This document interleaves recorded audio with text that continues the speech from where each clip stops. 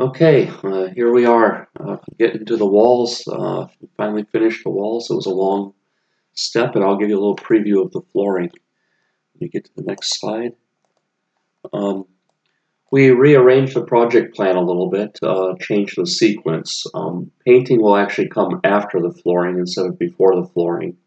Yarina, the project manager, advised me that the tiles would kick up a lot of dust and probably ruin the paint after it's been done. So it's better to get all the messy work done first and then paint last. I have seen it in the past where painting was done and then you put down the flooring afterwards, but that's because they have the luxury of being able to cut outside. We'll be cutting inside the apartment, so again, it will create a lot of dust, from cutting the tiles and even cutting the wood that can find its way on the walls and make a mess. It's really I don't know. It's if you could paint before, then you don't have to do all the masking and taping. It'd be a lot less. Now, if you have to paint after the flooring is done, there'll be a lot more preparation work. But that's what we have to do. I called these steps 6 through 10 the enclosure. Starting with the screed or the subfloor, and then ending up with the painting. That this is all like the enclosure, the ceilings, the walls, the flooring. So ceilings took most of June, or part of June, I should say, and then the walls started in June, and finally it's already the end of July. Today is July 25th, and we're just 6 more days left in the month. Hopefully they can get the tiling started. That I'll talk about a little bit later. But the walls take a while. So I broke down the ceilings and walls into 2 separate and distinct steps, since they are quite, each one does take time. Ceilings took about 2-3 weeks, I think 2 weeks, I would say, and then the walls have taken a good solid month altogether. And then painting I expect to take a week, because you're doing coats and you have to let them dry and then you have to paint again, so maybe a week to 10 days there.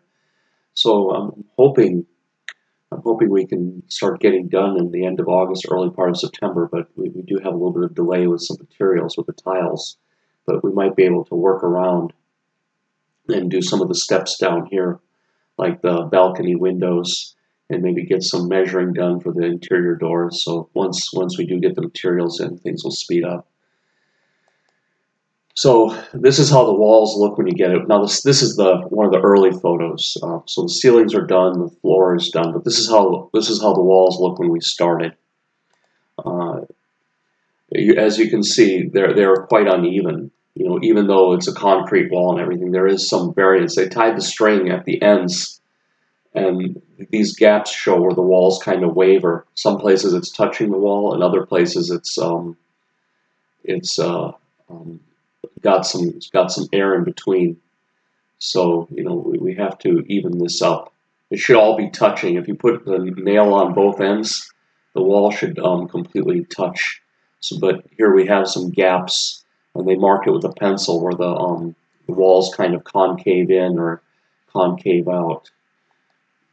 So it's very important to get the walls even. Otherwise, when you put on the paint and everything, it'll look really bad. So this is a long step. It took some time. They had to put this mesh. This is like a screen mesh to hold the plaster. I was thinking they were going to do wooden sticks, like 1 inch by 1 inch or ½ inch by 1 inch sticks, and then put gypsum. But they actually just plaster this in layers, and each layer takes time to dry. I know this is probably about as exciting as watching paint dry. But just to be consistent with the other videos, I'll give a lot of detail, even though, making the walls is probably not the most exciting thing, but it's probably one of the most important steps. It's not, it doesn't require a high level of skill, but it just requires a lot of time. Of course, it's, better to have experienced craftsmen or, contractors, because they can do it faster. But truthfully, it's not plumbing, it's not electrical, it's just time, and getting the angle right on the plastering spreader, to keep spreading. But what they do is they plaster, and then they go away for a day or two, and they come back, and then they just keep plastering some more. So I can just show you the progress. You can see that, where it's a little bit here like this, a little bit discolored. That's where it's damp and still drying. And you can see they have their plaster mixer here. So they're doing this day in and day out for weeks, for a good solid 3-4 weeks. And this is more of that sheet, I think, as they laid it out. And then here's some leftover ceiling material, gypsum. The ceilings were done in gypsum, but the walls are definitely plastered. And so you see they have to finish the windows and they have to put in these corner beads. I'll show you. So the first layers, they don't attack the window edges. I was a little worried about that, but that is something another contractor has to deal with. But eventually they do get to it. But yeah, they keep working at it. You go here, you can see there's still, even after all this work is done, there's still a lot of material left. And this is like a final coat. There's different types of plaster for different stages. More, I guess, rough plaster to take care of the edges on the walls or take care of the variance and the unevenness. And then there's probably a finer types of plaster that you put on the final coats for the appearance. But you can see they're just working away.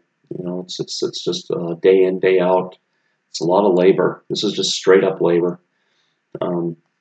So here you can see the screen over the electrical fixtures. So eventually I think they cut this out, so that the electrical can be worked with. So here it's drying, and then they have their workstations and everything.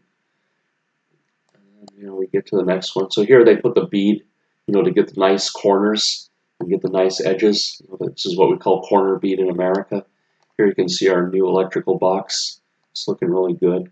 I think they, I don't know if I have the picture where they cover this up, but they have taken great care to, make sure that none of the other things are getting damaged, like covering the door and the knobs and everything. So this probably preparations will stay all the way through till painting.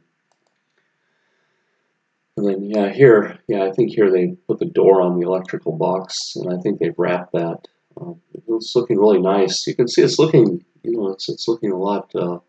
It's starting to look like a place to live. You can see here now they put this, starting to put this final coat of plaster here where it gets white. It's almost like a primer. It's like a pre-primer. It's going from this gray color to this white color. So now it's starting to actually look like an apartment. Now here they've done the window edges. You can tell it's very wet. That the plaster is going to take maybe a day or two to dry. It really depends on the outdoor temperature and humidity. Maybe they can run the floor heating in the apartment to give some more heat. I'm not sure if they're doing that or not.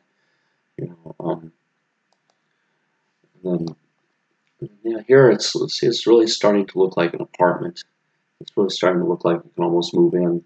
It's once these floors come in and everything, and then it's been painted with a few coats of Arctic white.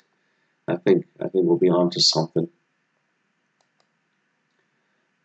So here we go. You can see it's really starting to lighten up. It really really gives you a sense of optimism. We can really say we're like now over the halfway point. I would say we're about 2/3 of the way done. We started the actual construction works in April, and I think we're looking for hopefully somewhere late August,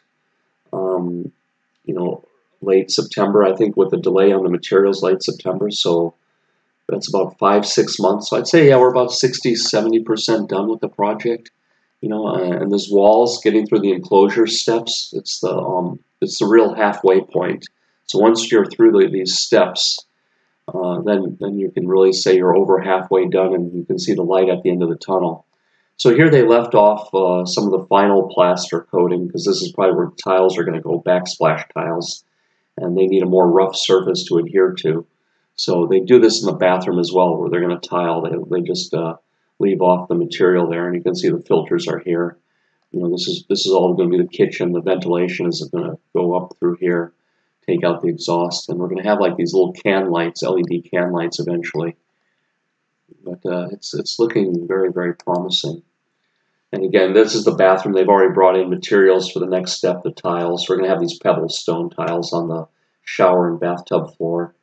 There's some leftover green board. We're going to have a growy shower. It's going to be really nice. And then see, they left off the final skim coat, final layer of plaster, because this is all going to be tiled in, except for the ceiling. The ceiling, of course, will be, I think, just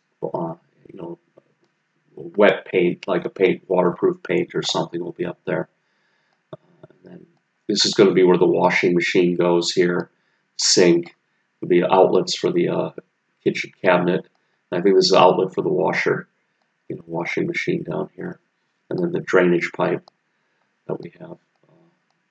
It's going to be quite a bit of work, I think, to still install it. That's a big step. I'll take you back on that project plan. We'll go back here.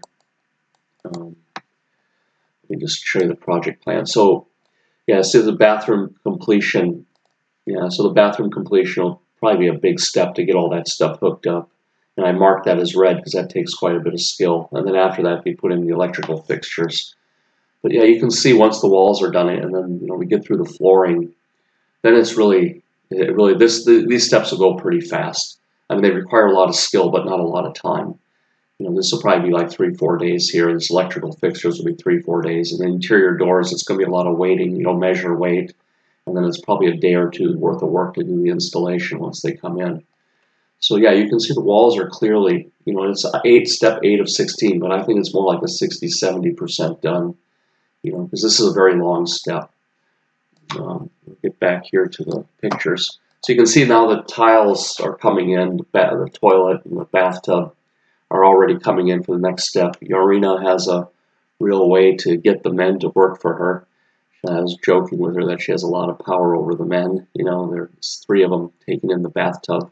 The apartment is right up here. Luckily, I have a second floor apartment. There's a lot of chaos with the elevators. This is why I always tell people in Ukraine, buy on a low floor.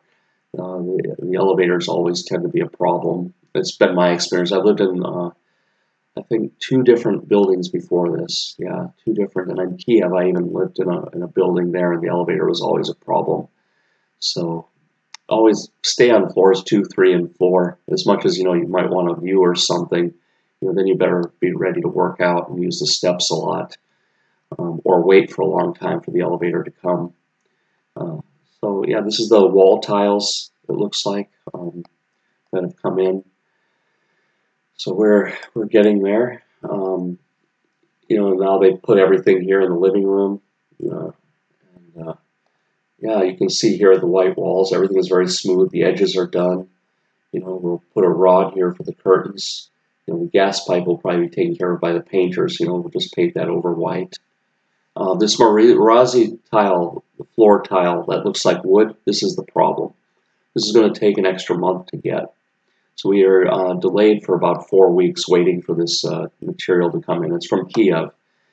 And I decided it's worth the extra month to get the right material. There were some substitutes that were locally available, but the designer and project manager, Yarina, she was quite strong that it wasn't really going to be a good match or a good substitute.